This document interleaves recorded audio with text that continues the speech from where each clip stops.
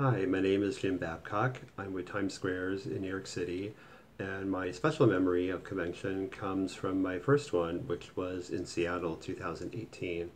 As club president, I was asked to lead the pinning of badges on the memorial panels, and because this was my first convention, I had no idea of what to expect. Also, because I was so new to the club, I didn't know any of the people that we were remembering, but gratefully relying on the, the shared memories of other club members, we were able to provide stories for all of the people being pinned, and it was a rather spiritual moment. So I'd like to thank all my club members, all the dancers in IAGSDC, and of course, Freeman Stamper, who came up with the idea of the memorial panels, and James Osinick, who is continuing to maintain the panels.